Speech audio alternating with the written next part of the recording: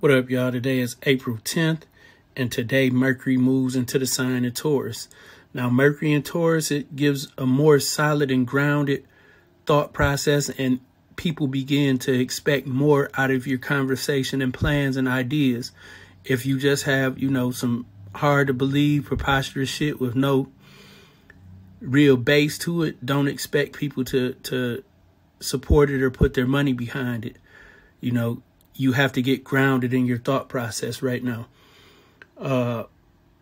Mercury in Taurus, it gives us an ear. It makes us more patient in our listening and a healthy amount of common sense. We're more deliberate and logical in our thinking, and it's more fixed and stable because Taurus is a fixed sign. With Mercury going into Taurus, we can sometimes get caught up in, being simple-minded, narrow-minded, or stubborn. Fixed signs tend to be stubborn, and because of that stubbornness, there can be suspicion about, new theories and ideas.